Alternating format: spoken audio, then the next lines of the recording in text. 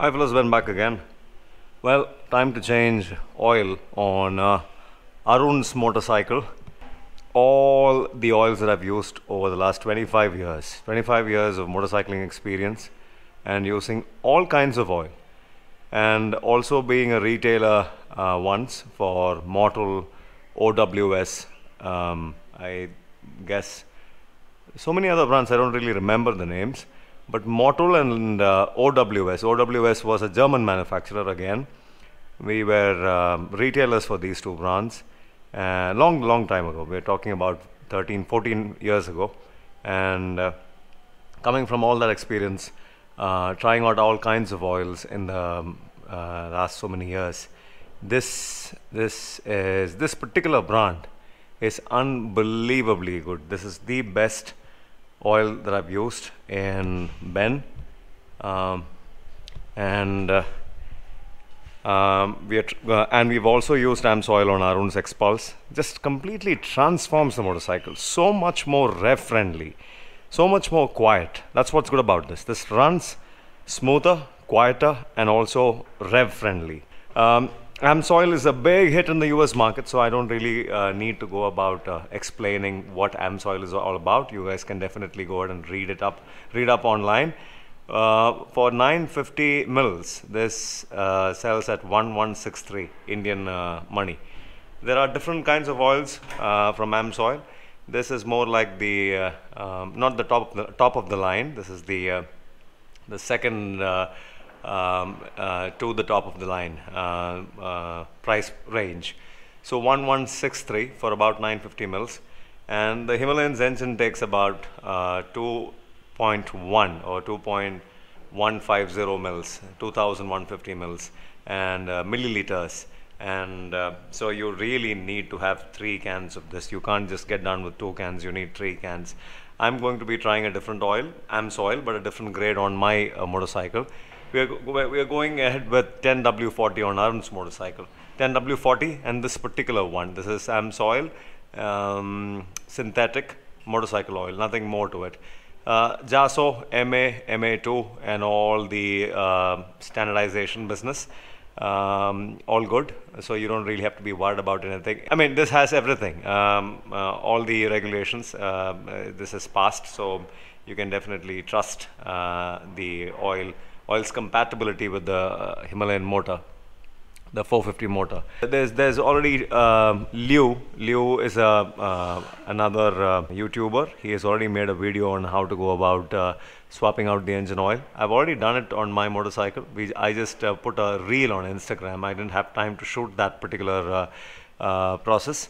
But this time it's going to be me doing it in detail. So if you want to really go ahead and check out his video, please go ahead, because he's the first one who put it, I guess, online on how to go about swapping engine oil on the Himalayan 450.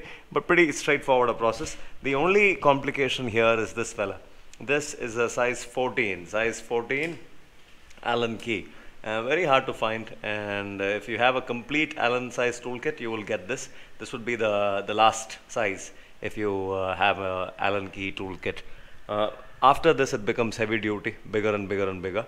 So this would be by far the biggest in an average size toolkit. So yeah, size 14 Allen key socket, and very important that you have this to go about to remove the oil filter cap. One more thing to keep in mind is the 450 and the 411. They both share the same oil filter. Part number would be 574297. 574297. They both share the same oil filter, so thank God you don't have to be worried about sourcing separate oil filters for this. And the parts for this has already come into the market, so no problems. You don't have to really go to Royal Enfield service centers to get parts for this. Yeah, so that's the only hiccup, and that a size 14 Allen socket. This particular bike, mine included, we have the rally style bash plate. Removing that is just a size 10 socket. You have to go about undoing this. There are 2 here, 2 here, and 2 on the other side. This comes off, and then pretty easy, pretty straightforward. Remove this bolt for the oil filter.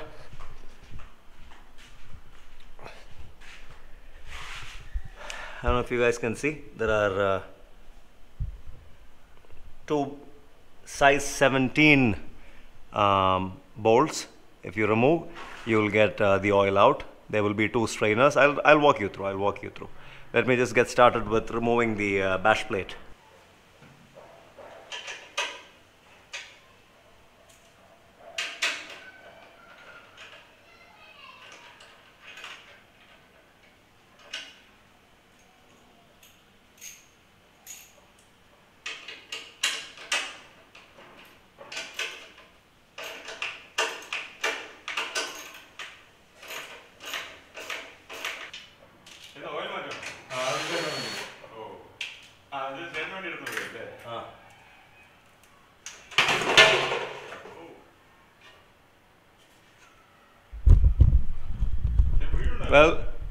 Well, the bash plate comes out like that, pretty easy and straightforward.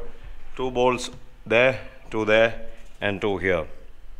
Pretty straightforward business. This comes out like that.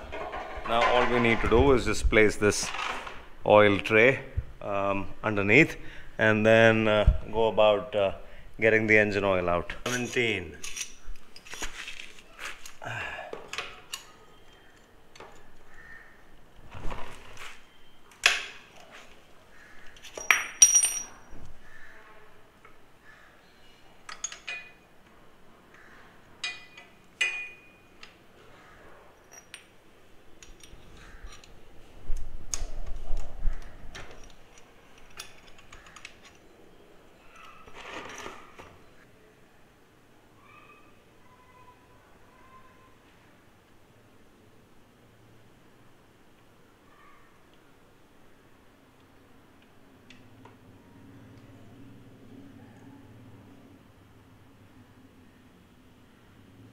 There you go. That's one size 17 cap bolt.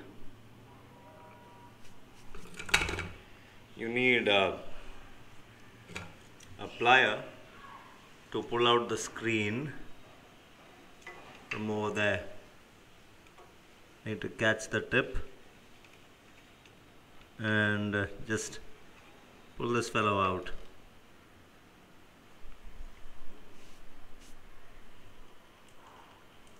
That's screen 1.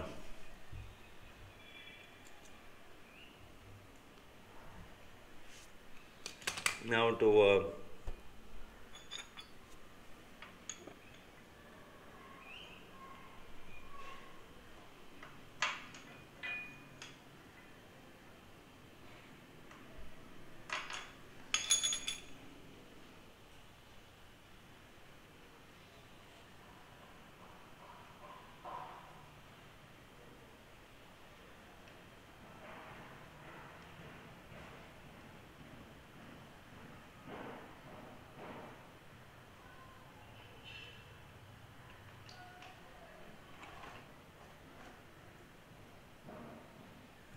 and that would be cap 2.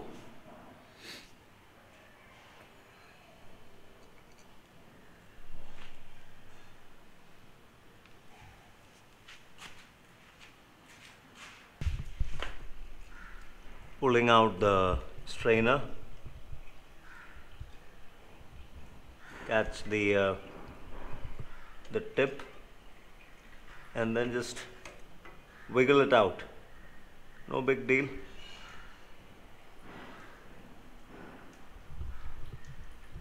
The strainer should give you a clear indication of what's going on inside the engine. Look at all that metal debris. So many microparticles, metal. Looks like there's some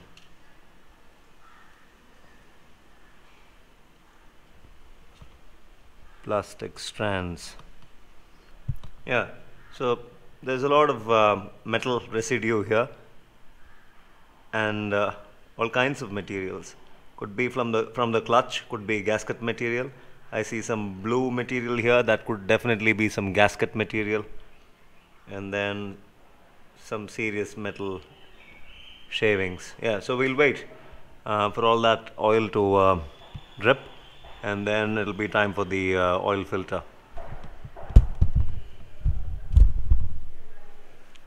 Yes, about some 10 minutes have passed, and I guess I'm looking at about 2 liters of oil there. Well, let's open this up.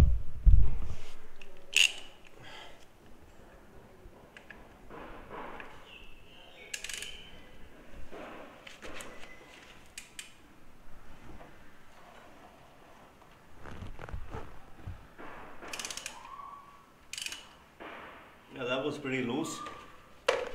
It's supposed to be a little more tight than that. Well, you really can't go about helping this. This has to happen because this is a very weird placement for an oil filter, high up. So it's definitely going to drip oil on the engine cover, the right hand side, and don't be bothered by it. We can clean it up later.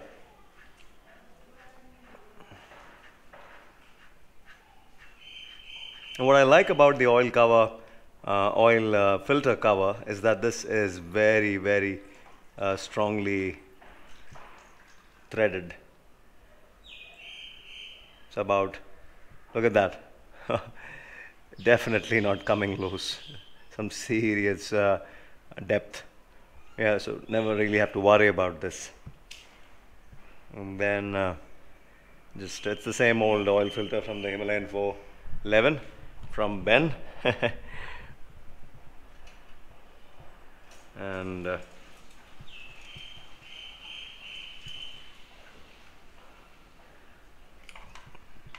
just pulling that dirty, seriously dirty oil filter out, putting it in the oil tray. We'll wait for some time for some oil to drip down. We'll clean this up, we'll clean the strainers up, and then put things back together. In goes the fresh AMSOIL 10W40. 10W40 is what is recommended by RE, and we are going to go ahead with that. Just the change of brand. Well, some fresh rag and just cleaning up a little bit. No big deal, this doesn't make much of a difference. This just burnt carbon is going to foul the new oil in no time. You can't really go about helping it. I did run the motor and I let it cool down for about 20 minutes, and only then am I swapping all this, is because these are brand new aluminum components, and I don't really want to go about opening and shoving things in when the metal is warm. I want it to cool down a little bit so that I can get the torque right. So yeah, did ride the bike for about 1 minute. Nice 1-2 minutes, nice revving, and then let it cool down for 20 minutes. Only then I started opening up things. Yeah, so even then there will be some residue oil which is going to contaminate the new oil and make it look dark and black in no time. You can't really go about helping it. Well, that's the thing with the Royal Enfield service station people doing things. So my bike, I changed the oil. I did it myself, and that was the first service that I did on my motorcycle. I cleaned the air filter and I changed the oil and all that. But this particular Arun's bike went to the service center, and these fellas, they just don't care. They don't care. They go about doing things in a hurry, almost always, and just look at that. Look at all the marks that this thing has made. So what they would have technically done is they would not have seen to it that they clean this up. They would have maybe dropped it somewhere. This would have gathered some dust or muck, and then they would have screwed this back in. And that is why you see all those marks over there. Serious crap all over there. Scratches, a lot of scratches. This isn't as smooth as it is supposed to be. Anyways, we'll see. I'll clean this up, and then we'll put back things together. When you wipe the O-ring clean, see to it that you don't stretch it. just gently run your cloth or the rag without stretching it much. Brand new O-ring, so you don't really have to kind of play with it for it to retain its elasticity. This wouldn't have stretched much, so I believe this would go in pretty neatly without any problems. Yeah, the exact diameter. When the O-rings start to stretch, they're a problem to put back. It's because you will not be able to get it to seat or sit.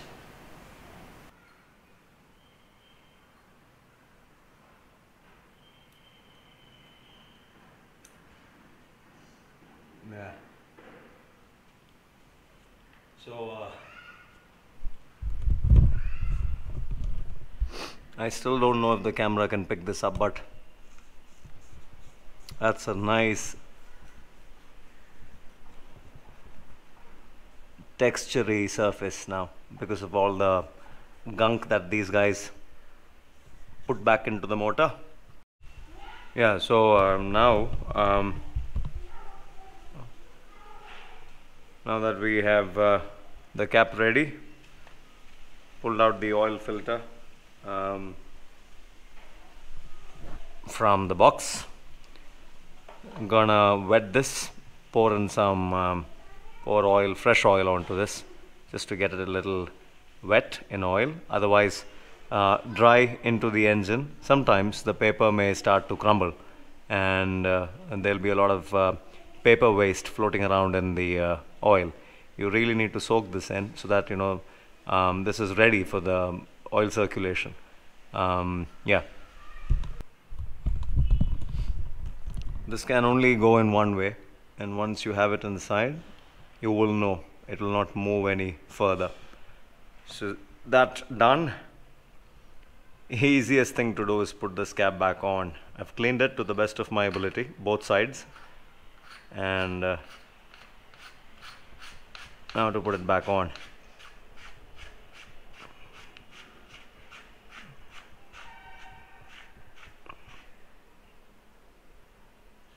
Yeah, so hand tight and maybe quarter of a turn, and we'll see what that comes up as values.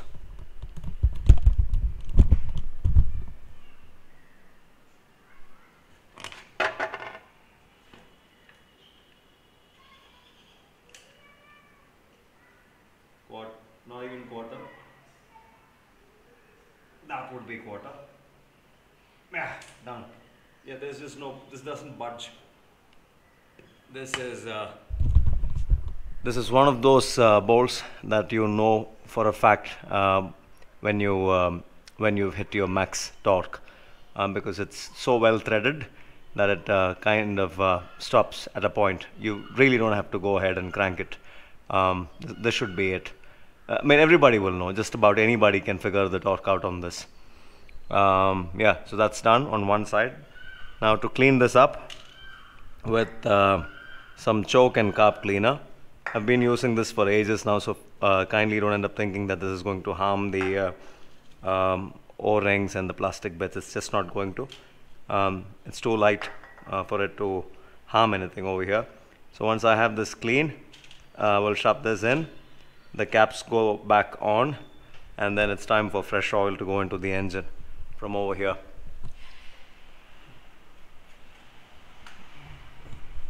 Identical, there's no difference in them, so you can swap them. You can take the left to the right and the right to the left. Yeah, so just going to clean this up with that.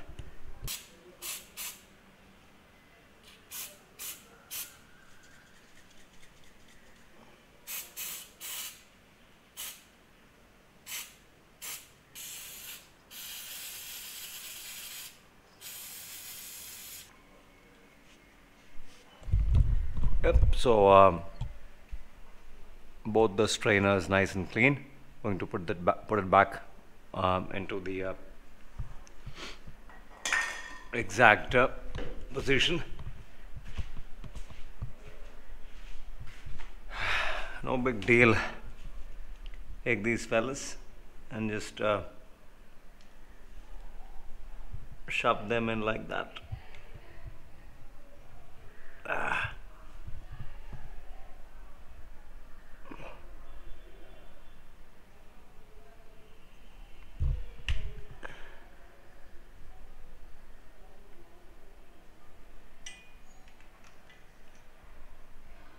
There you go.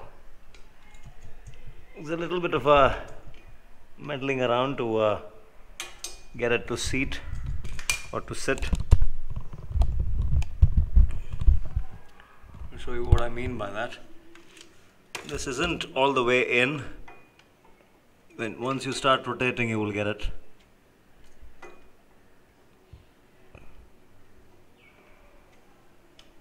It has to, yeah, there you go. Now is when it's gone in. And it sits right in a particular position. From this angle, it's a little hard to. There you go. So that's how far deep that should go. These fellas, they should go in nice and deep.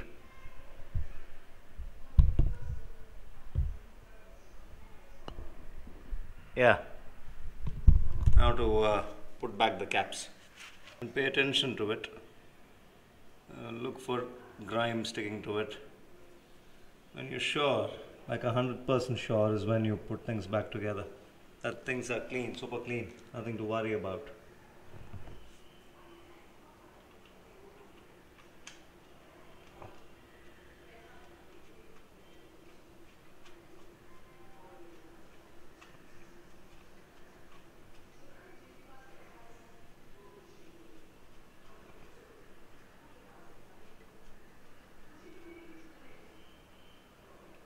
Another indication of knowing whether it's clean enough is when it goes in by hand.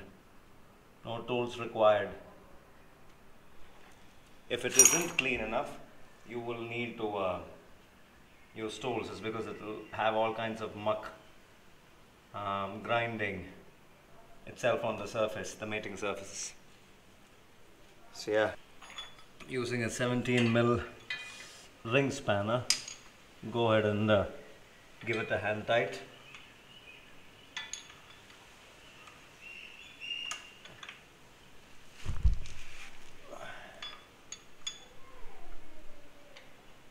I'll have to remove the center stand to get the right torque, and then just a little bit more. Yeah, that should do it. Let's pour in the fresh oil.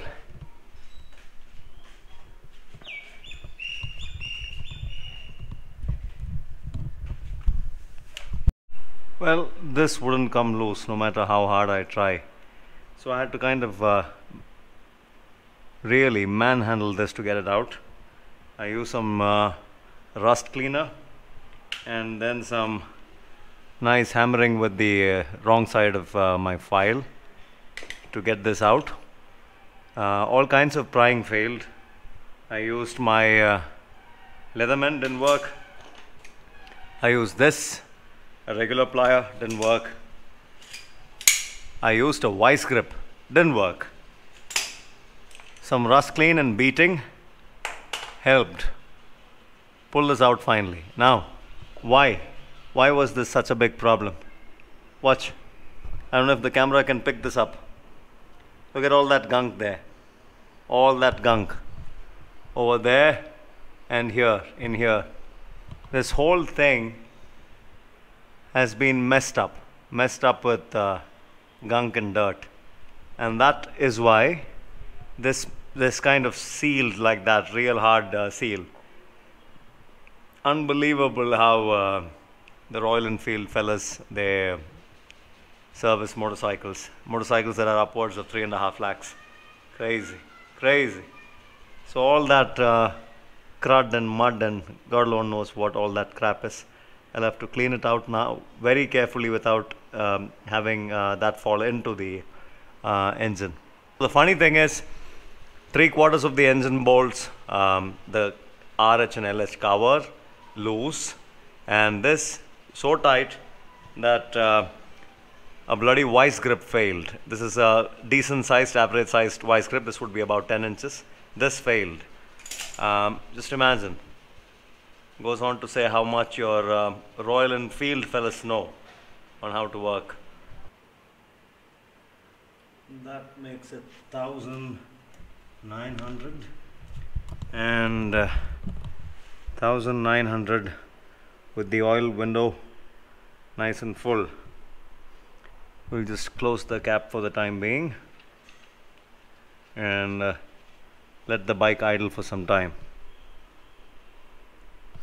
and then we'll see. We'll top it off if need be.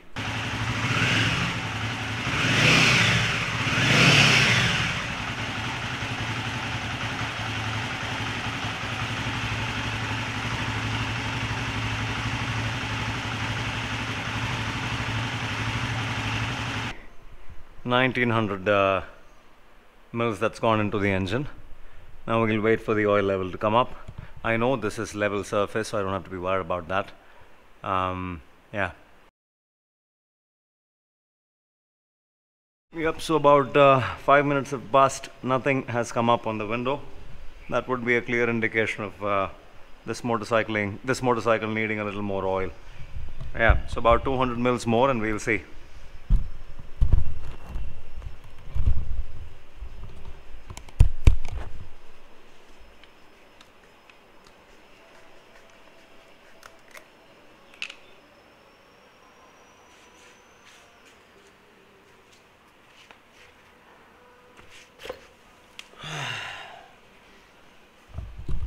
Well, that's exactly where I'll call it quits.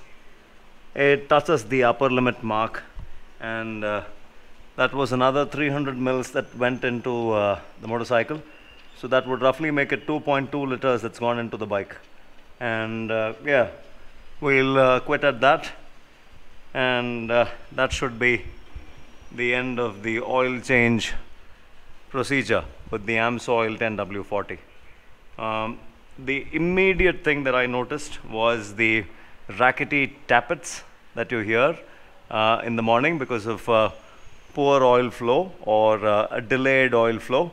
That's gone. The oil, I believe, almost instantly made it up its way to the top and kind of formed a film for the moving components on top. So I couldn't hear the tappets at all. This was almost instant.